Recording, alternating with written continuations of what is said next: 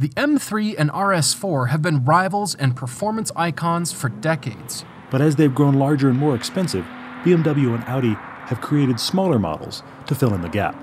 So we gathered the M235i and S3 to understand how well these new rivals carry on the tradition.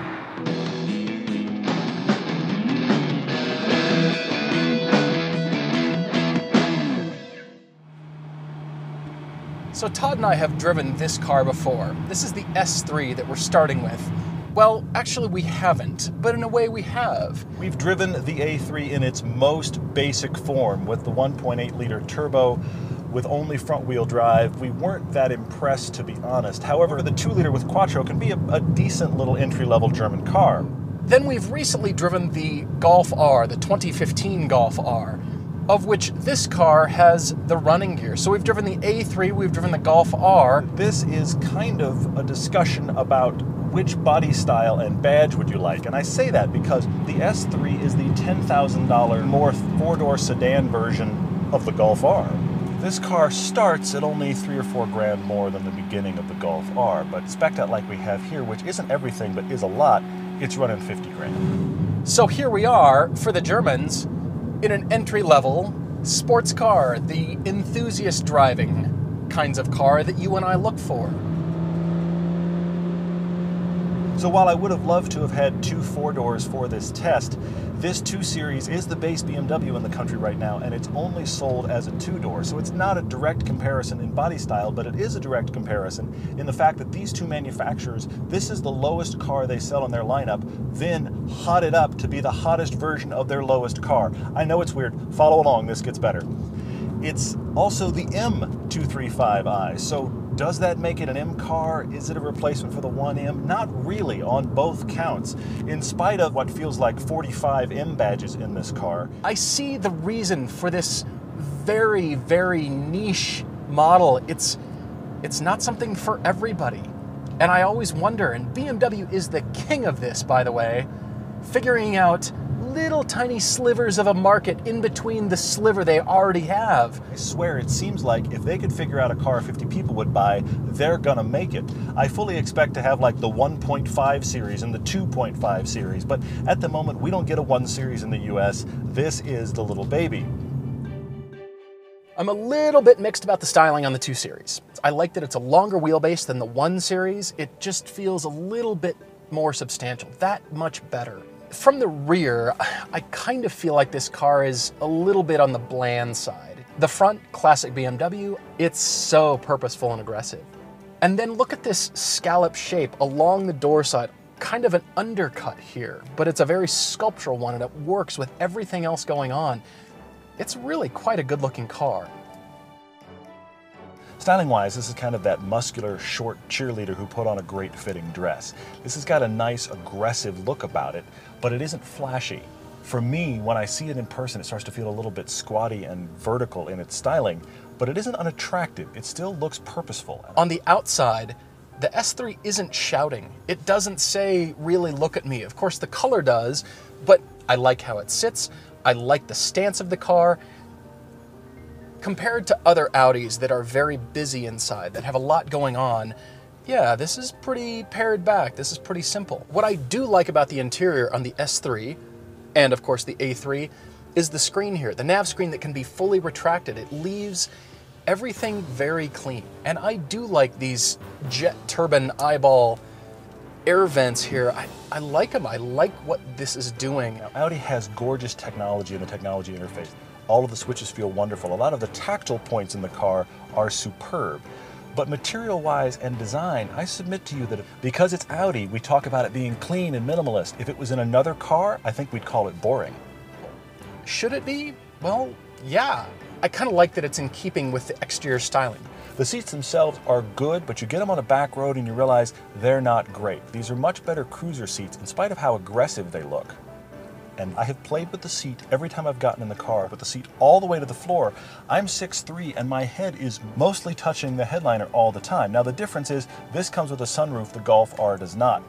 Interior-wise, you didn't gain $10,000 better interior than you did on the Golf R we drove. Sitting here in the interior, the 235i seems to harken back to the E46 generation's theme and proportions. Now on one hand, that's a compliment. So the ergonomics are good again, but aside from the screen, which appears to be wedged into the top of the IP, the buttons and controls just look simple. Too simple in comparison to the rest of the interior. They almost look like the subsequent generation to the E46, forgetting there's years of development between this car and that. I want more information and additional digital interaction. You know, because this is the base BMW, some of the plastics, especially down low where you're not going to touch much, the cup holders and the cubbies, that stuff feels no different than a $30,000 car. Where it gets nice is up in the upper touch points and the places that you are going to interact with. That starts to feel like a more premium car, but the real victory on the interior of this BMW is these seats. You can get the perfect body position in this car, and you can not only get comfortable, but you can make the seat any width you need. The bolsters themselves will adjust, so you have any option that you want. You can also just cruise in these seats, and they're very comfortable. I really could go on and on about the seats. I will spare you. The problem is that, of course, there's not a lot of usable room in the back. Just as much legroom as that S3. The issue is just about headroom. The headroom, unless you're about 5'9" or less, there's just not going to be enough.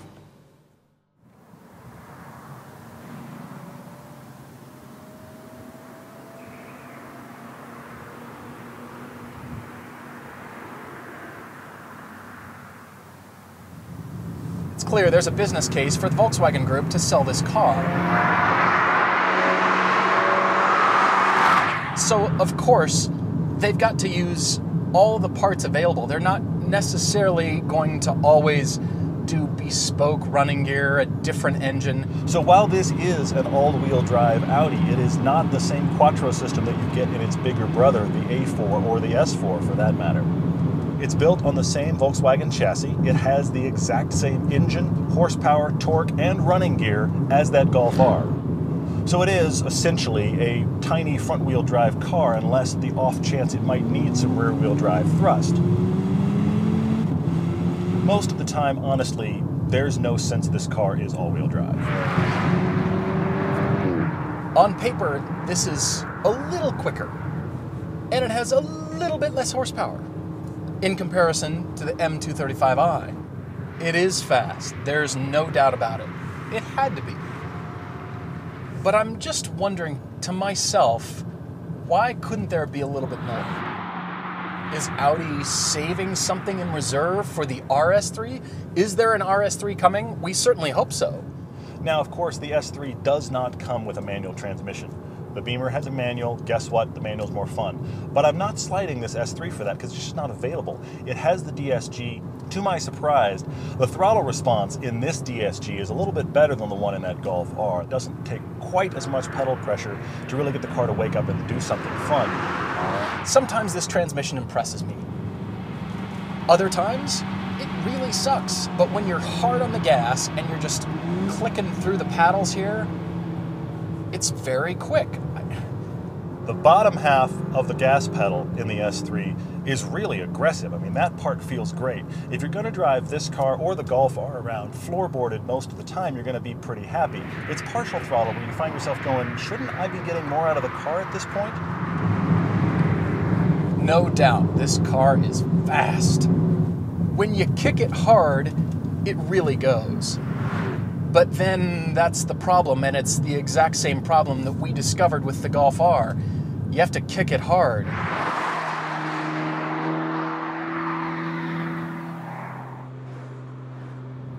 Now, we drove the 228i with the DSG on the track and were pleasantly surprised by it. I mean, I made the comment then, that was the secret hiding enthusiast car in BMW's lineup. So compared to that car, just to give you a frame of reference, this has almost 100 more horsepower and torque than that 228i. It is a significantly faster car. I joke sometimes about torque being a plateau. If you look at the dyno sheets of this car, it is absurd. This M235i has full torque at 1,300 RPMs, and it hangs out between 1,300 and 4,500 RPMs. And listen to that engine. Isn't this what we love about BMWs? Delightful inline six. Who else does a car like this? It's back to old school, but it's new school. because it has so many things that activate. You have lots of settings on your drivetrain and throttle response. You do, of course, have Eco Pro, because you're not just Eco, you're a pro at it. But you're probably not going to be running it in that if you ever drive hard. And so you've got Comfort Mode, which is okay. Sport, which guess what is better. And guess what? Again, Sport Plus is even more better.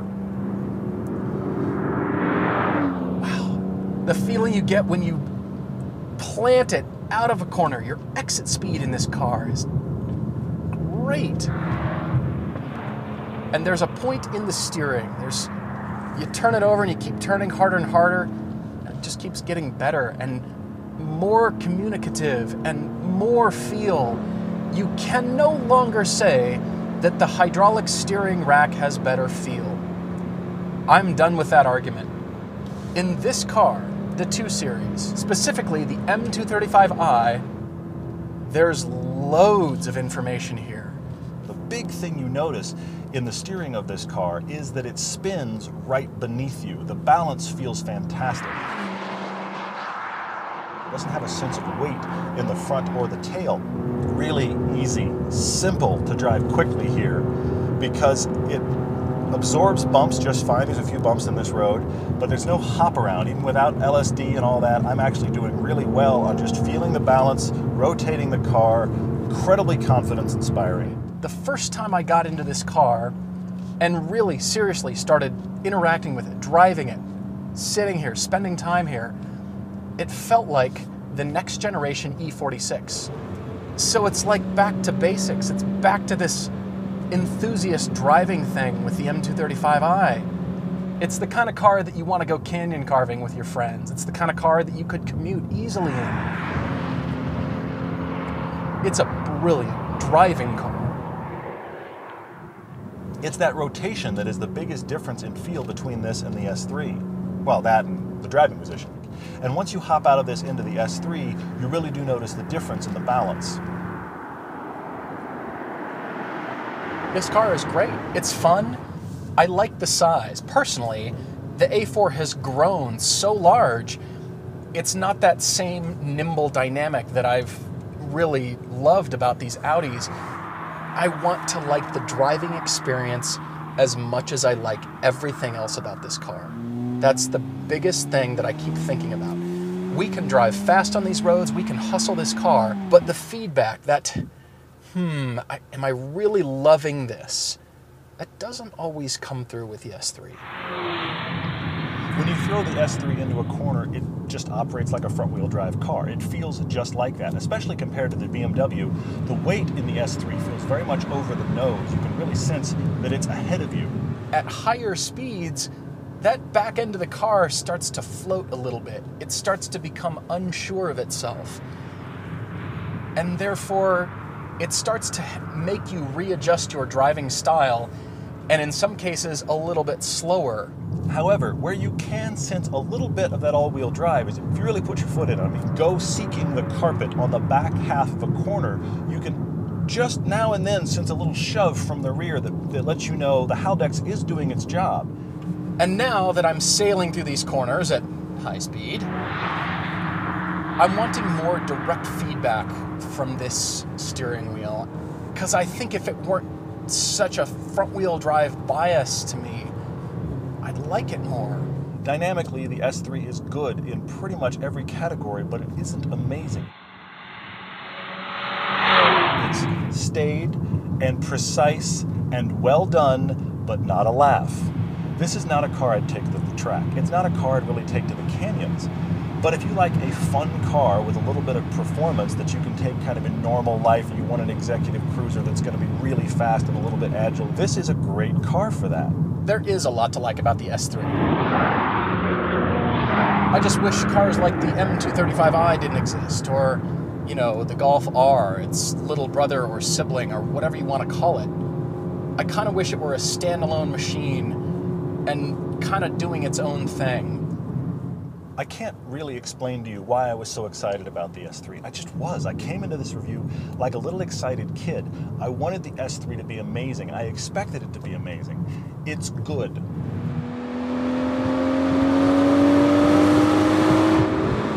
I kind of feel like this car has a soul. it's that little intangible, that step past, wow, this is fast and fun. It comes alive, and it suits me as a driver. And I know I'm gushing, but why not? You know, it's rare that we find cars that just hit every box across the board and speak to either Todd or I as drivers. I just want to drive this car. I mean, this is the all-purpose recipe for a really fun car. Rear-wheel drive, lots of power, excellent balance, stick shift. It really is going to feel like the better enthusiast car than that S3, which is less of a strike at the S3 than it is just doing the recipe right here in the Beamer.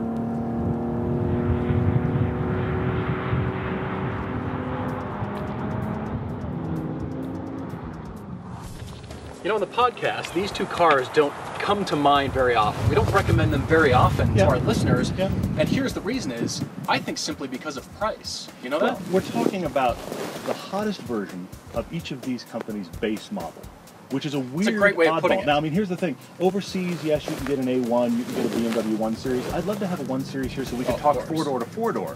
But this is the base models made as hot as possible, and suddenly we're at 50 grand.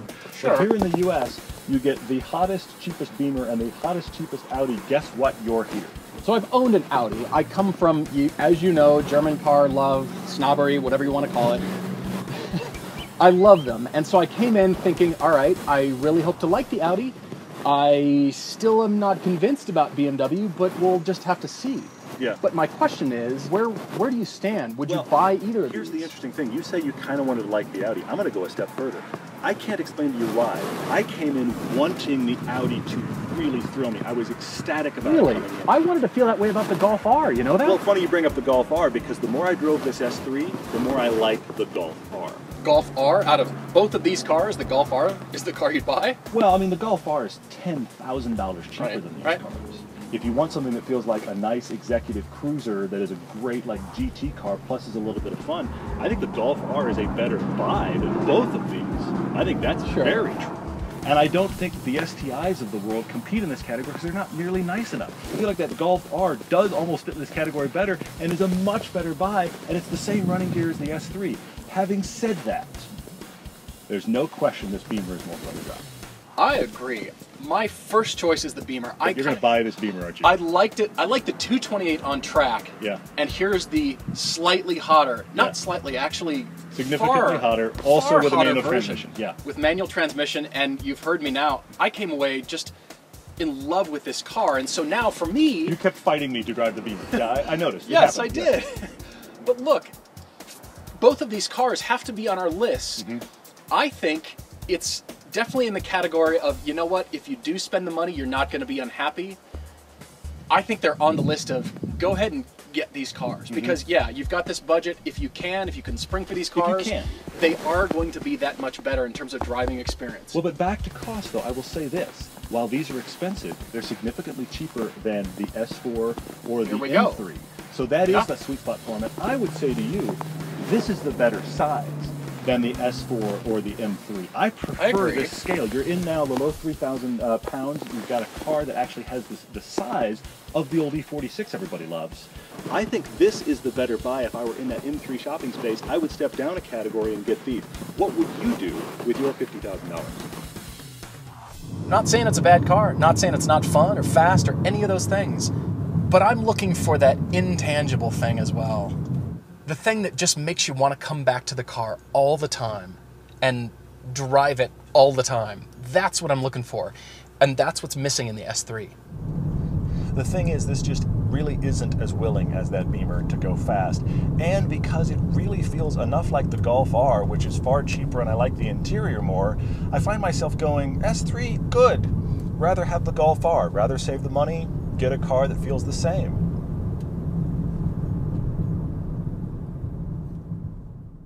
Now, we're privileged to drive a lot of press cars and a lot of private owners' cars. With the press cars, very rarely do I want a car to stay. It is the BMW M235i that I wish wasn't going back. This BMW, I would take it to the track, I would run it in canyons, I would do all the kind of driving that I love. I would do it in this car and thoroughly enjoy myself. So for that reason, it has to win. It's not about the manual gearbox. It's actually more about the driver involvement in every other way. The seating position for me personally is far better here. And I just love the way this car rotates.